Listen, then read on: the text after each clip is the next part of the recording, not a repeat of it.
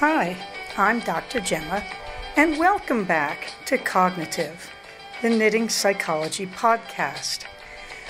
Cheerfully and somewhat irregularly in business since 2008. Segments today may include what's on my hooks, needles, and spindles, a strategy, something I really like, put a lid on it, oh shoot, and blather. So sit back, put your feet up, pick up your knitting, crocheting, spinning, weaving, or dyeing, or any other yarny thing you're doing, and get ready to enjoy.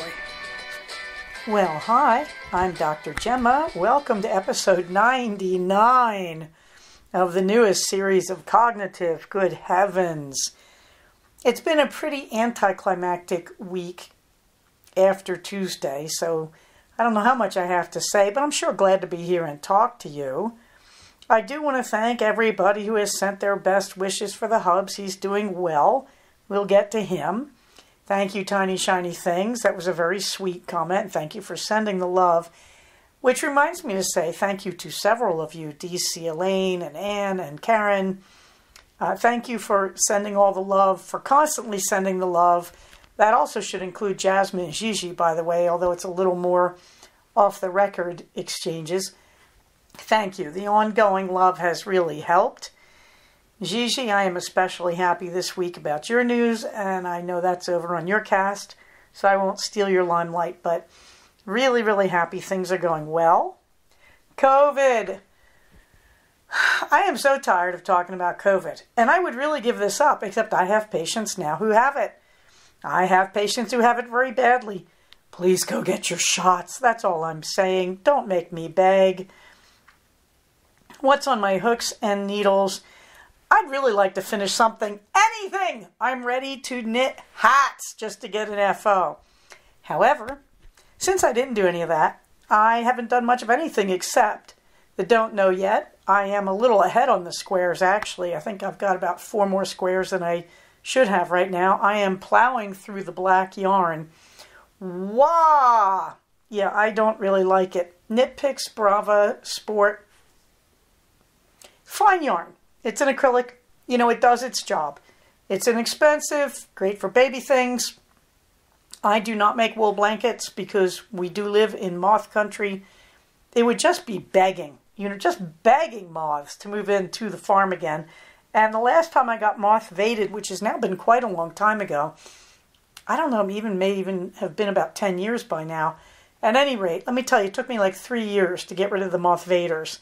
So, no wool anywhere moths can get it. So, if you're going to do an acrylic yarn, this is a fine choice. I have to admit, when I look at that, you could just go over to Joann's and Michael's and find acrylics over there as well. There's a lot of brands out there. I'll give Knit Picks a lot of credit for this. They have a wide color range. That's the one thing they're really getting right with their workhorse yarns, is they do have excellent color ranges. Having said all that, October 25th will be 300 Blocks Day. Whee! I haven't been doing anything else except I've been working on the second of my midsummer socks. I passed the heel today during a phone call, so I put in the waist yarn. And I'm working my way down the foot. I am loving these socks. I also did a quick survey of my scrap bin. It does look like I might pull off some Franken socks after all. Let's see what happens, shall we? I really didn't give the Wrapped in Tiny Chains cardigan any love. It's such an easy pattern, and I suspect those of you who are serious crocheters out there could be whizzing through this. Everybody on Facebook seems to whiz through it. But me, no, dragging it out for months. Mainly because I'm just not giving it that much love because I'm embedded in a bunch of little projects. Moving right along. In the show notes, you will see the top picture in the show notes, which can be found at Cognitive, spelled cog, the word knit, I-V-E, cognitivepodcast.blogspot.com, or on our group on Ravelry. The top picture there is actually our summer vacation home of my youth in a wonderful place called Kresgeville, Pennsylvania. They may have redrawn the city lines. I have a feeling it's actually slightly in a different town now, like Mechanicsville or something. I'm not even sure. But there it is, my childhood house. I found that photo while I was cleaning this week, and I scanned it and saved it immediately in my wild efforts to digitize my life. But it is also sitting over my desk, and I just thought I would share it. The funniest thing about it, you see that house, right? 4 little bedrooms, little tiny house. Yep, 8 of us in that baby. Things were different in the 60s. We lived closer to each other. I just want you to know what that picture is. In the meantime, what was I talking about? I was talking about there's also a picture of my second midsummer sock. And if you're really clever, you will notice I'm getting a pedicure. That's a little bit into the blather. But there is the second of the midsummer socks. Very, very handsome. I quite like them. All this to tell you that my favorite resources are listed. Boy, did I go off track. Thank you for your patience. It's been a long week. My favorite resources are listed in the show notes at cognitivepodcast.blogspot.com and over on our group on Ravelry, where you are very welcome to read and comment, by the way. Dizzy Blondes, no love there. Let's get into a strategy. Well, this has something to do with my ASL class. One of the emotional management strategies that is not included by therapists, and really should be, it doesn't show up in DBT in a precise form, although there are ways it's hinted at, I would say. That is your pets. Now, I have allergies, so I have sympathy for all of that, believe me. However, pets are a great long-term emotional management strategy. Now, this is a little problematic lately because people are doing emotional support animals and therapy animals, and there's a lot of abuses. And I'm going to tell you honestly, I get asked for, shall we say, fraudulent letters all the time. So I have to grind my teeth as I say this. I am concerned we might have gone a little too far with the ESAs at times. However, I still am going to say pets are good for people. Pets are good for people the way nature is good for people. You have to get out into greenery. You have to walk barefoot in grass. You have to get fresh circulating air outdoors around you. You have to see the open sky, the trees, and the mountains. And animals are a part of all that. They are a reminder of that. But there's always research. Straight up, the research is that people who have pets live longer and are happier. People who have pets, their heartbeat will slow and their blood pressure will lower and their whole body will re-regulate while they pet their animals. This is why we keep them. I hate to be brutal, but this is why we keep them. Look, humans do all sorts of good things for themselves without realizing they're doing it. One of the great things you learn in my job is we do all these things. We do all sorts of mindful activities that extend our lives and get us in meditative states. We do all sorts of great things to help ourselves, and pets are certainly on that list. So if nothing else, when you're petting your cat or you're petting your dog, you're regulating heartbeat and blood pressure, and that's just really good for you. Long-term petting does seem to put us into a meditative state. And yet, there's more. The interesting thing about pets, there's a lot of good anthropological information, too, around how we get pets, where they came from in human history. And I'm not going to go into all that, but I do want you to realize, too, I am on a farm as I record this. And there is another aspect to pets, and that is they help us. They just plain help us. If you have a house, you can put out mouse traps, but you know what the most effective mouse trap is? A cat. Why? Mice are quite intelligent. If mice smell a cat locally, if they smell it a lot, in other words, you don't just have a cat in your house for a weekend. They have a persistent sense of the smell of a cat in a location. Mice avoid it. I live on a farm. Let's face it. If my cat was to bring in every mouse that has ever crossed through this house, it would be a constant parade of little furry corpses. But the reality is she doesn't have to. Just by having a cat, you have a mouse deterrent. Pets are like that. Pets do a lot of good And pets came into the human world because they do a lot of good. Look, even something as humble as lab rats, people took them home as pets. But also here on the farm, we have count them, three working dogs. We have our dogs for defense. We also have our dogs for herding. All three of my dogs are working breeds. I'm really fond of that. Why? Well, that's why I believe in good dog breeding. That dogs that are bred for certain traits are incredibly useful to humans. And they're bred in a lot of ways that people don't realize. For example, the so-called lap dogs actually were bred to keep upper-class women comfortable when they were menstruating. They were bred to be heating pads that sat in women's laps. That's what they're for. So, there's a lot of really strange and esoteric uses of our pets going on out there. I'm avoiding all the kind of strange or sick ones. I don't mean to encourage that. But I mean, you have to realize that here in the 21st century, in North America especially, we go to the pound and we just say, that looks like a nice dog, and we pick it out. And that works great. But it has to be said, most of our house pets were bred with specific uses for humans in mind. Now, the interesting thing is where that has left the animal. There's a guy at the University of Budapest in Hungary who's taught dogs, he uses mutts, crossbred dogs, to ride an MRI sled. And so they now sit on this sled and they sit in his machine, and he looks at their brains activities as he does certain things. He's learned this amazing amount of dogs in the last 10 years. What he's learned, among other things, is dogs prefer humans to other dogs. That when dogs see other dogs, the pleasure parts of their brain light up. But when dogs see humans, they get ecstatically happy. Their brains light up wildly in all the pleasure centers. I don't think they've done as well with cats, but this guy is a genius, and I know there are some very good cat studies out there. The important thing is, we have changed animals to live with us. They have changed. Now, of course, my favorite is that cats seem to have domesticated us, not the other way around. Cats are usually relatively quiet animals with each other, but they make a lot of noise in two situations, around their own young and around humans. There's a theory that the noises that cats make to humans are based on cats imitating the sound range of human babies.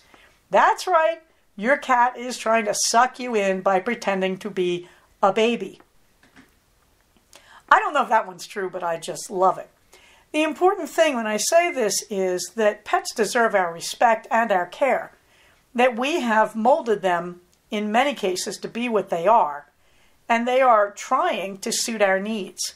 So if ever there was an argument for being humane and compassionate with animals, this has got to be it. But whatever you're doing out there, whether you're allergic or you're not allergic, remember there are hypoallergenic pets, yes.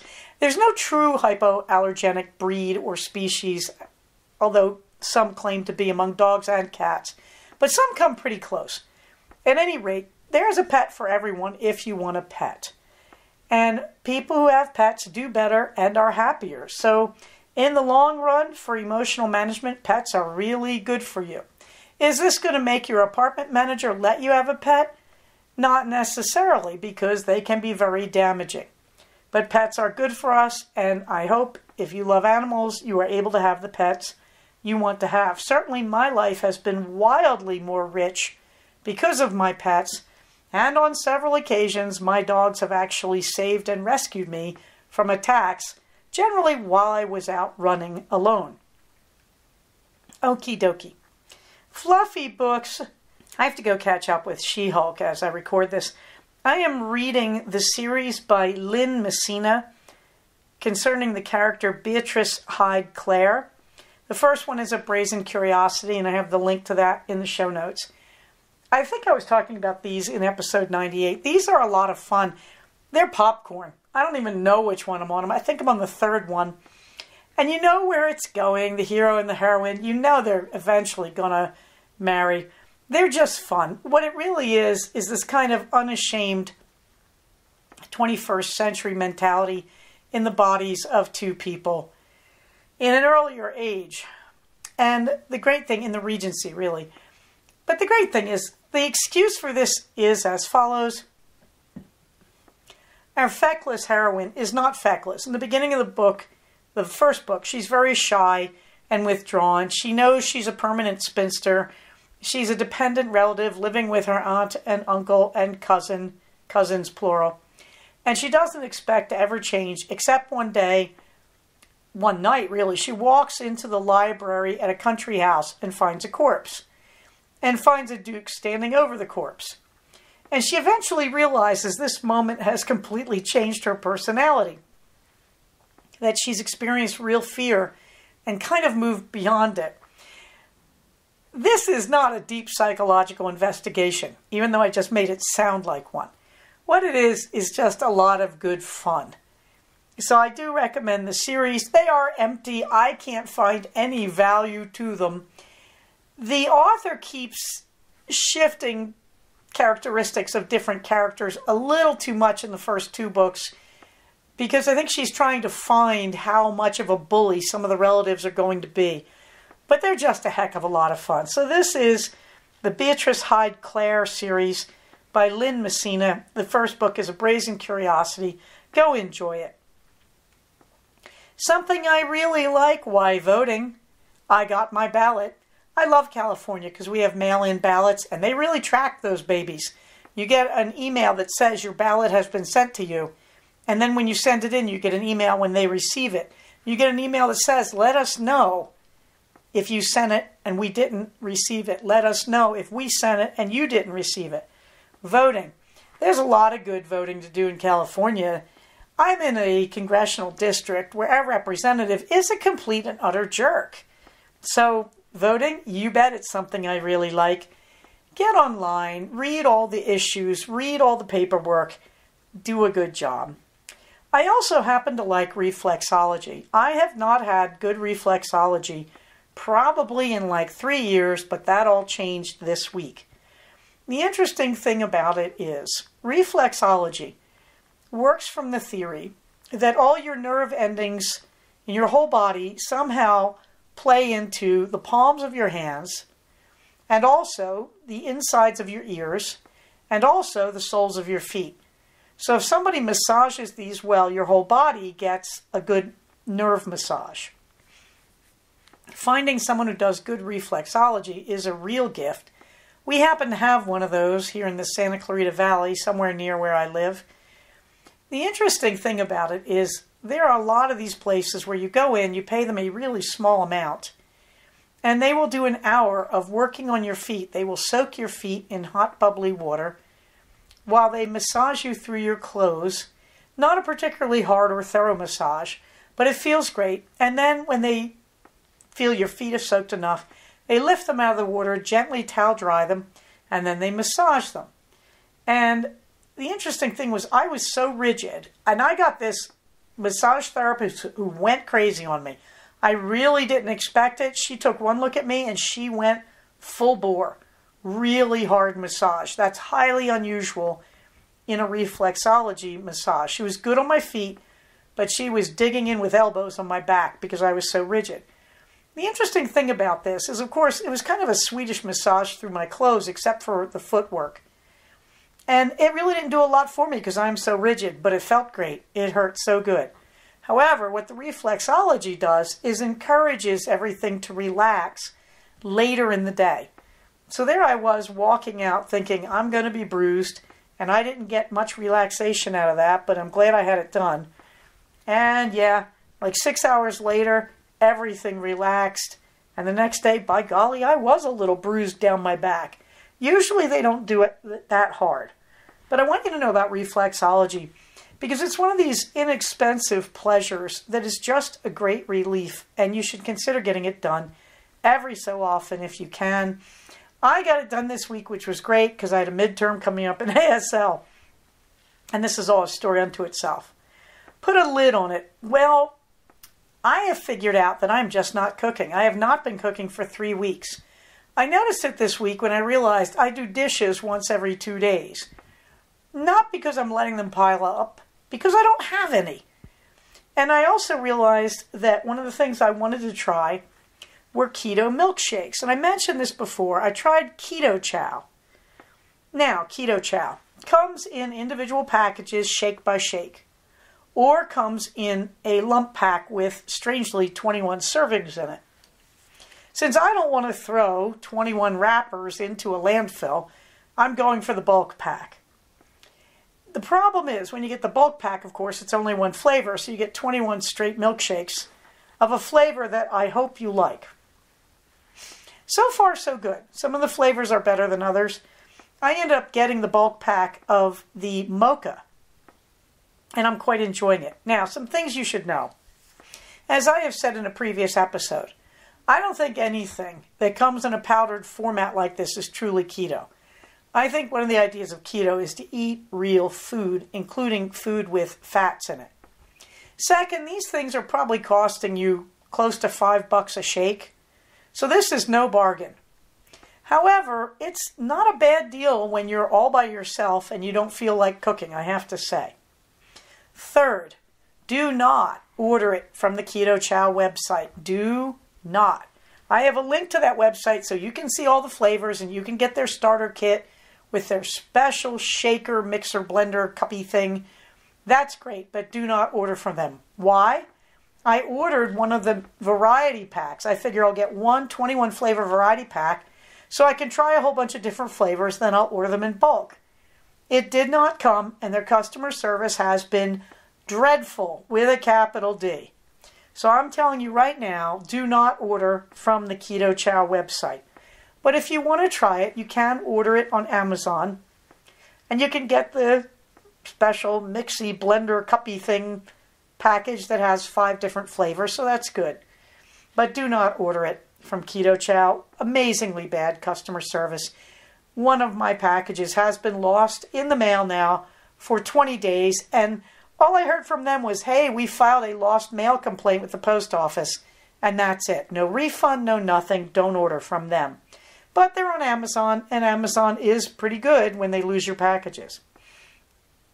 Do I think this is a healthy thing? Not especially. I think it's a kind of get-by thing until the boys are home. Which leads me to the blather. Well, ASL, we're on week 8. Oy vey, we're talking about families. How many people are in your family?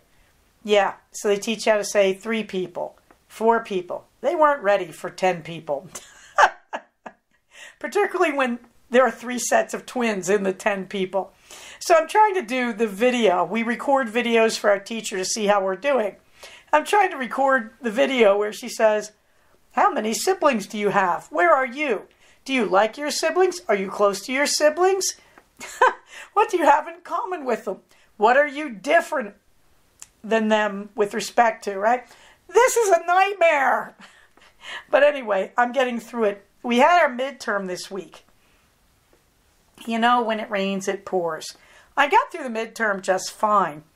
But I have to say, the beloved Hubs is involved in this story. He has been holding up amazingly. He has been through so much since the beginning of this year. First of all, I think it was in January and March, he had his cataract surgeries, 1 per eye. That was tough enough because things were still very quarantined at the time. And then his left eye started falling apart. And he had to go in and get it staple gunned with lasers to keep the retina together. And then he gets over that and everything is good. And then his right eye starts doing this, and this was the big time. He got a huge retinal tear and then his retina disconnected. He finally got the major surgery on that eye. Okay, so this guy, I mean, post-traumatic stress hardly begins to describe what this poor guy has been through. Well, this week, he finally just went gaga. He called me Tuesday morning in hysterics. Fortunately, I did not pick up the phone. I think I was asleep. And that was good, because an hour later, I realized he had called me in hysterics. And I called him back, and we sorted it out. And he was getting flashes of white blindness in his right eye. Now, I don't know about you, but that's going to freak me out. At any rate, he called his doctor. Doctor saw him right away. It was actually a fairly simple fix. They upped the prednisolone, the steroid he was putting on his eyeball in drop form, and it reduced the pressure in his eye. But the poor guy, just totally freaked out. So, when I got him calm and everything was worked out, I looked at my clock and it was 30 minutes to my first patient. And I said, I have a midterm tomorrow and I am a nervous wreck. And I can't do it anymore because Monday night I had a class. Tuesday I had the hysterical husband. I was like, I can't do it. I can't even talk to patients. I hate everybody.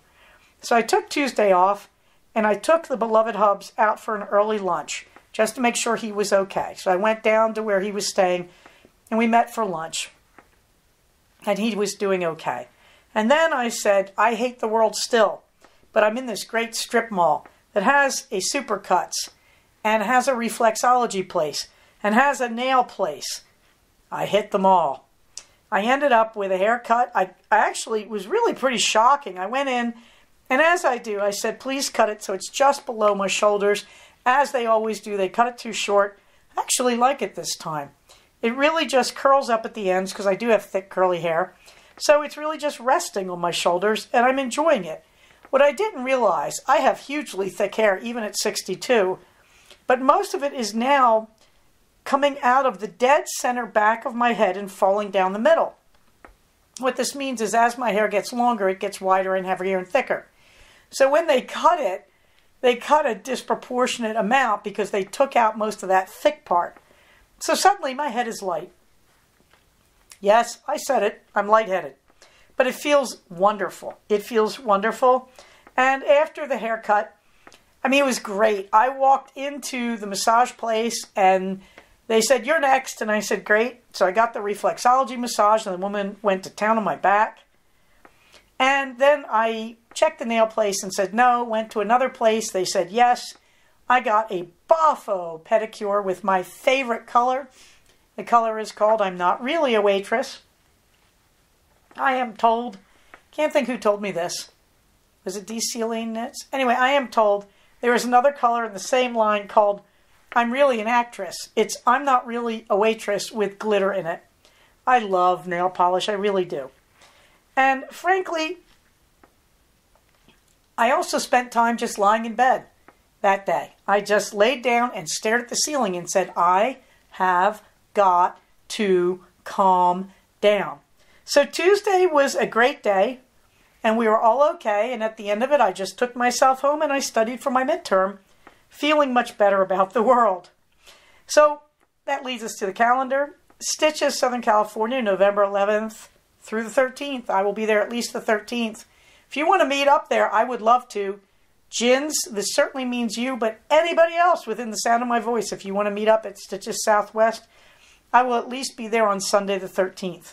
I am staying at the Sheraton attached to the convention center that night. So I will be there the 13th into the 14th at a minimum. We are on for the Grand Canyon June 5th through 9th, 2023. And I hope I'm on, not sure yet, for Sunnybank, August 17th to 21st, 2023. Interesting reality, dear friend is moving to New Brunswick. So I will probably go stay with her and visit Sunnybank for 1 or 2 days. So I may be just in New Jersey at that time. If you want to meet up, let me know. Minerva gets the last word. There is a picture of Minerva in my lap with her head rolled back and her eyes in slits, enjoying her chin scritches. Why is Minerva looking so happy? Because this week I actually used her as a strategy. And I'm going to say it. Of all the animals getting through these 3 weeks without the boys, Minerva has been the one who has kept my sanity. She brought me a little Princess Leia Lego minifigure. Today she brought me a Republican, I think, guard. No, an alliance, a rebel guard. That's when I realized she's not giving these to me as gifts. She's trying to get me to throw them for her as a toy. I'm not the brightest human. But I'm deeply, deeply grateful to Minerva. She has kept me going. By the way, the thing I haven't said, we are expecting at this point the boys to come home this coming Tuesday, which, what is that? The 11th? So they will be home soon. Okay, everybody, that's the last word from Minerva and from me. I know it's a short episode. Just be grateful. I can't believe I've recorded through this last month. It's been pretty wild. I'm so grateful for you all, though. I really appreciate your help. Everybody remember, get your shots, wash your hands, socially distance, wear your mask in a crowd. Most of all, everybody, stay safe, take care of each other, and I will talk to you soon. Bye-bye. So we have come to the end of another episode of Cognitive. Please do not use this podcast to diagnose yourself. If you think you are having a mental health problem, please contact a licensed mental health professional. Show notes for these episodes can be found at cognitivepodcast, all one word, .blogspot.com. Episodes can be found at iTunes under the name Cognitive Podcast, but also can be found posted next to the show notes on the Blogspot page. Thank you so much for listening. Everybody, stay safe, take care of each other, and I'll talk to you soon. Bye-bye.